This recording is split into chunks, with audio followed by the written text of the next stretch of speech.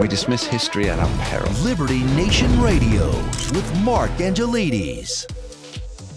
Hello and welcome to another edition of Liberty Nation Radio, heard coast to coast on the Radio America Network from our flagship station in the nation's capital, WWRC. I'm your host, Mark Angelides. On today's action-packed show, we are talking palace intrigues and power struggles in Iran. The International Criminal Court comes for Bibi Netanyahu, how household wealth is being impacted by the Biden economy, and a whole lot more.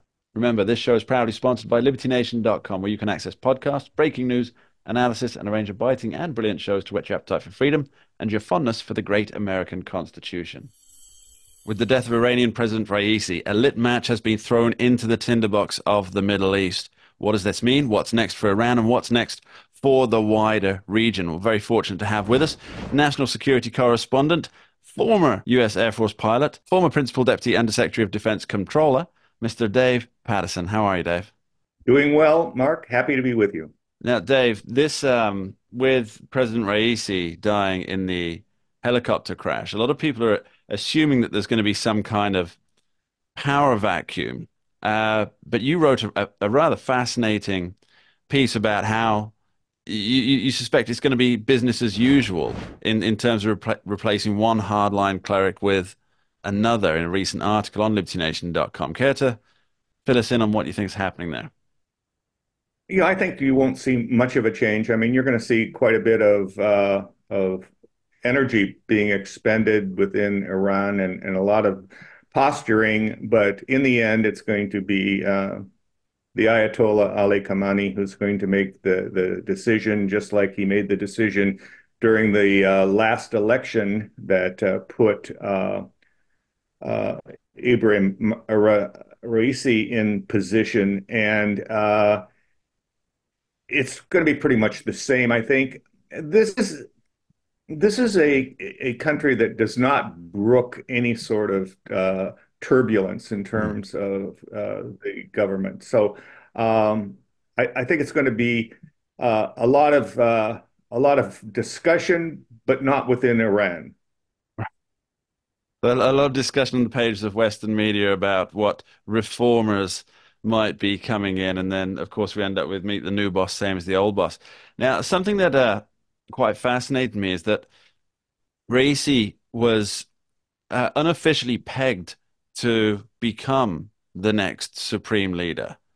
But that was also a role that another name being floated was the Ali Khamenei's son was also a contender for that particular position.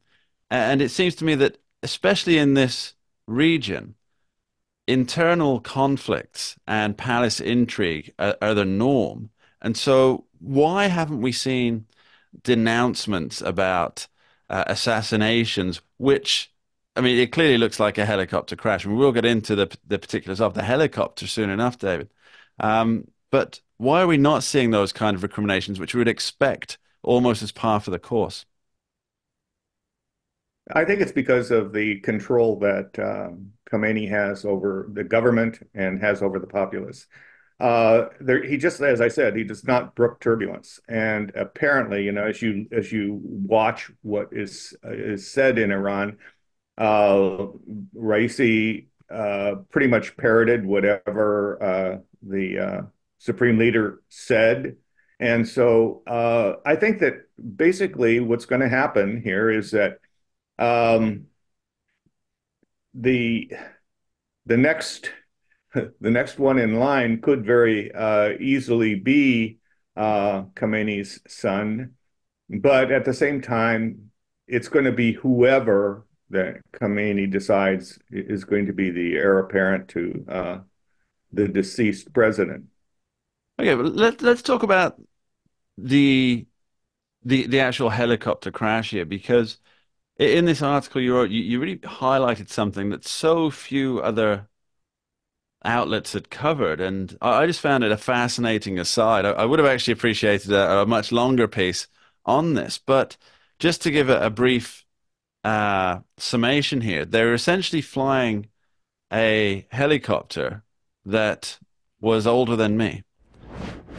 That's correct. A Bell 212. It was the part of the last tranche of Bell helicopters that were purchased prior to the revolution in 1979.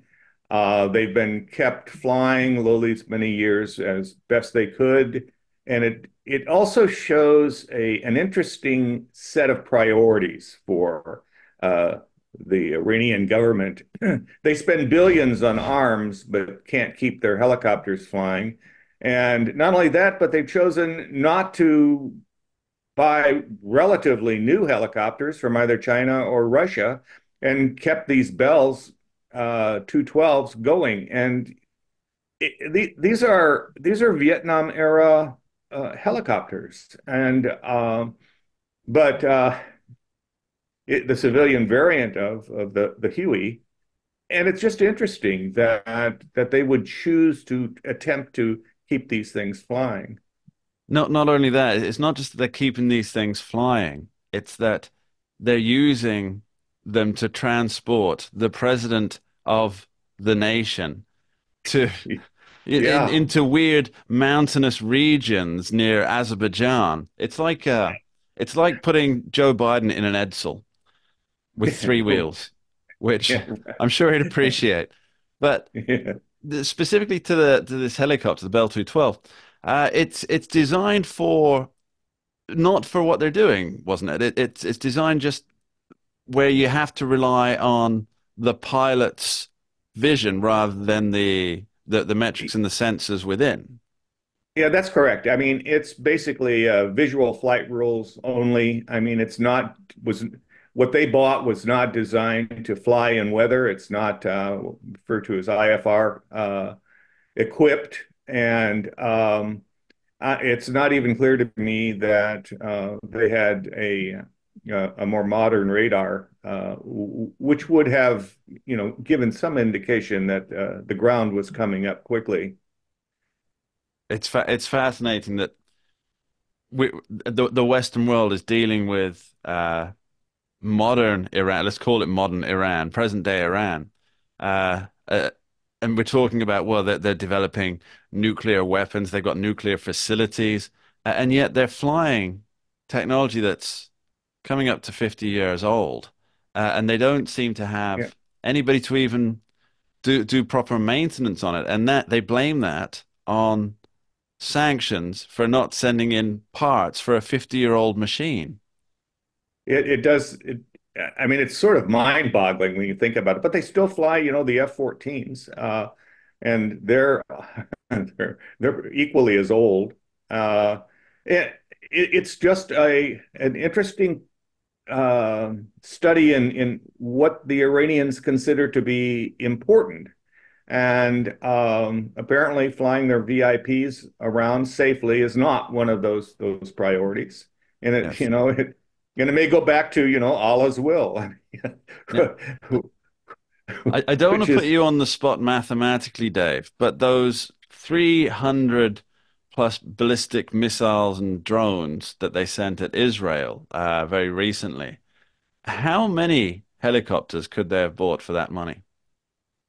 well, they could have bought more than one. I can tell you that. That's all it Which is takes, really. That's all that it Uh, really would have yeah, taken. which is I think that probably they could have redone their VIP fleet of three helicopters or four helicopters that they have, certainly, but they didn't, and the problem arose, and Raisi was the beneficiary. Well, there's a karmic lesson there if ever I heard one. Dave Patterson will be right back with you after this short break. Don't go anywhere. We dismiss history at our peril. Liberty Nation Radio with Mark Angelides.